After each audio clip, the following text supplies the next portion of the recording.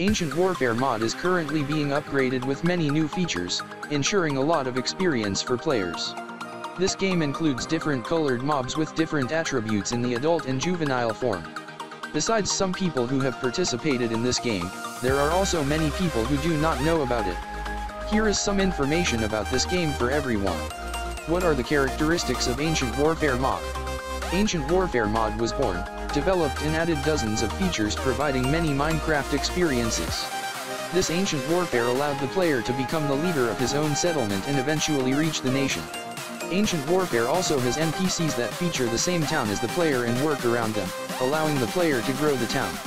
Also with this mod you can also turn your people into soldiers, archers, commanders, workers.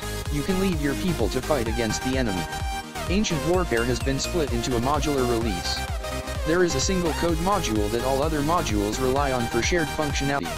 Each other module can be installed individually or in any